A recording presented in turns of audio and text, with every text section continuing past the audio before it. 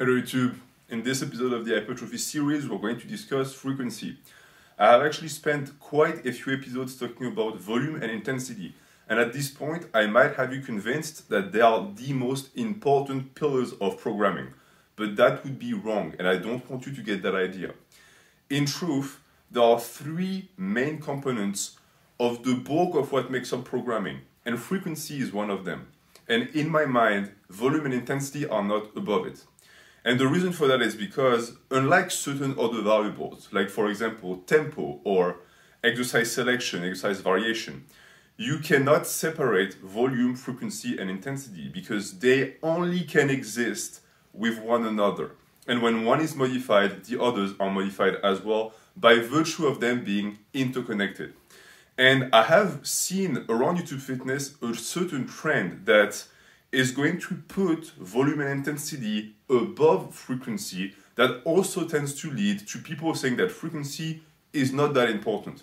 And to me, that shows a complete misunderstanding of what it is. I've already explained the difference between intra-workout frequency and weekly or scheduled frequency. So if you don't know what that means, go back to look at it. But today I want to really dive deep into why frequency is so important for muscle growth. And you have to understand that this is going to be tied up directly with volume and intensity because, as I said, they're connected and they're really the same thing. And if you may, I'm going to offer a metaphor and a comparison that might sound outlandish, but is actually very sound. For example, if you look at Christianity, we have the Holy Spirit, we have the Father, and we have the Son, which is God and Jesus. But in reality, those three things are the same. It's three entities that in reality are the same person or aspect of a person. And for volume, intensity, and frequency, it's the same. And this is the reason why I call them the Holy Trinity. It's because you cannot separate them because they are really the same thing. So, the reason why frequency is going to be so important is because it's going to dictate the amount of times in a week or in a day where you're going to repeat the action. And the action is going to be more or less intense and more or less voluminous. And that is going to be directly correlated with your ability to recover from it and is going to lead to muscle growth with time. Because understand that anything you do in the gym has a frequency. If you do a 3x3, you've already dictated by the 3x3 the amount of intra-workout frequency that occurs. It's 3. You're doing 3 sets. So that's already set. And then you have to decide how many times a week you're going to do that. If you squat twice a week with a 3x3 each time, this is your weekly frequency. So it has been set. And it always is funny to me when I hear people say, oh, don't worry about the weekly frequency, it doesn't matter. Why wouldn't it matter? It matters just as much as the amount of sets you do, which is your volume, and the weight you use, which is the intensity. You cannot separate them. And across the board, since frequency is the one thing that is the most ignored, I'm going to say that it's what is the most important for natural lifters, because too many people think that it doesn't matter. And that is an idea that is propagated by steroid users for the most part, because frequency for them is a completely different topic for many reasons that I'll get into in a different playlist. But for us, you have to understand one thing. Your ability to hit a muscle often during the week, throughout the month and the years, is going to dictate your amount of progression, the amount of tonnage you accumulate, the stability of the tonnage, and the muscle growth that occurs.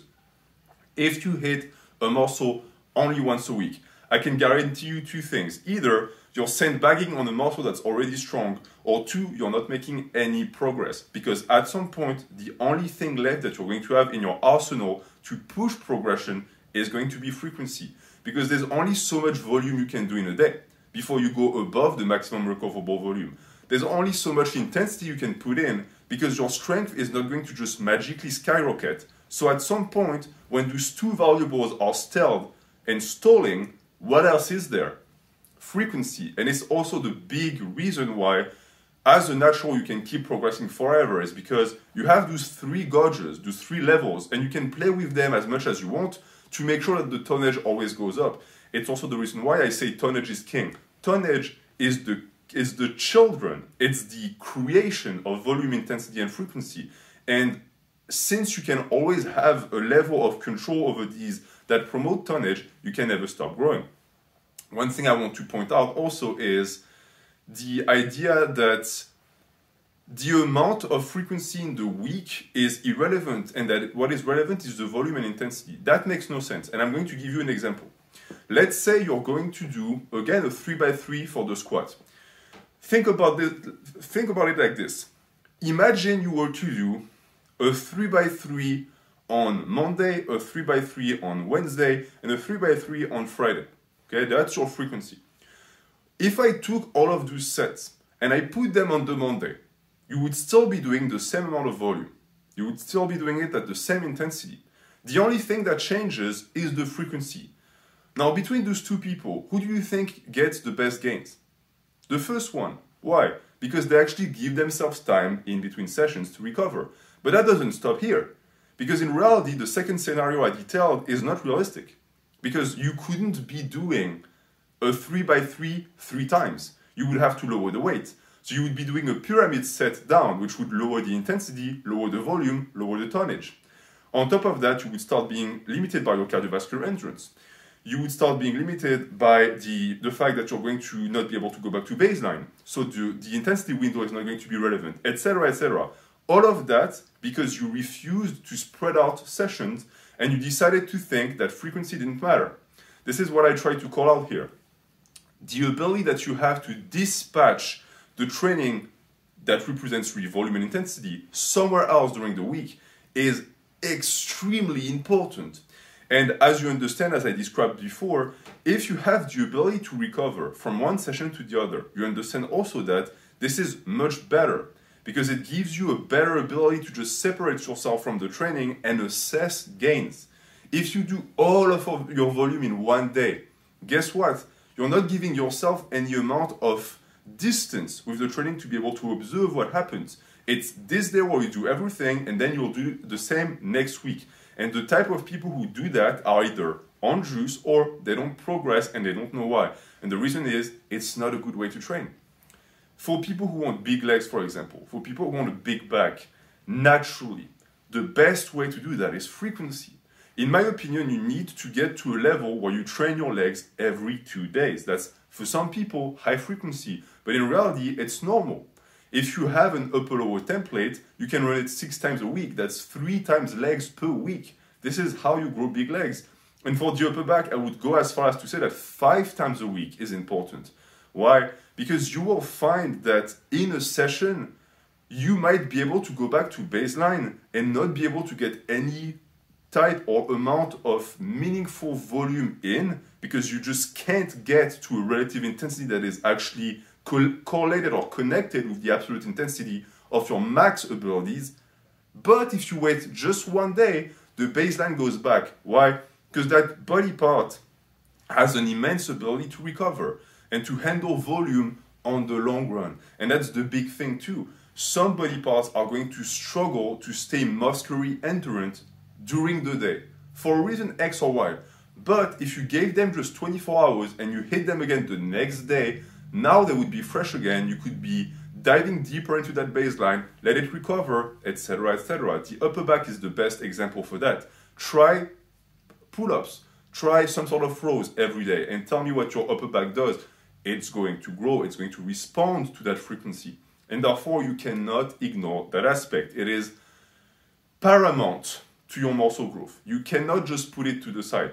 And the issue is, and you've already understood if you listen to what I just said, is if you ignore frequency, in reality, you're ignoring volume and intensity because you're ignoring parameters of those two principles that are very important. So you're not just putting the third principle to the side. In reality, you're also limiting the ability you have to manipulate the number 1 and number 2, which are volume and intensity. And that is going to be, across the board, a big mistake. And this is something that I spread in my videos, and especially the Hypertrophy series. Be very wary of people who tell you that entire portions of programming can be ignored. People who preach only high intensity, people who preach only high volume, people who preach low frequency or super high frequency, but who completely disregard volume and intensity. All of that is unbalanced for the simple reason that it just doesn't work like that. It's the equivalent of trying to do math and just ignoring 1/3 of the formulas. At some point, all of the formulas are interconnected. you're going to run into a problem that you will not be able to solve because the limited amount of knowledge you have just does not permit you to do so. And across the board, that discussion around frequency not being important is one of them. It's a misconception, it's a misunderstanding, because of course, frequency is extremely important and it's key for muscle growth.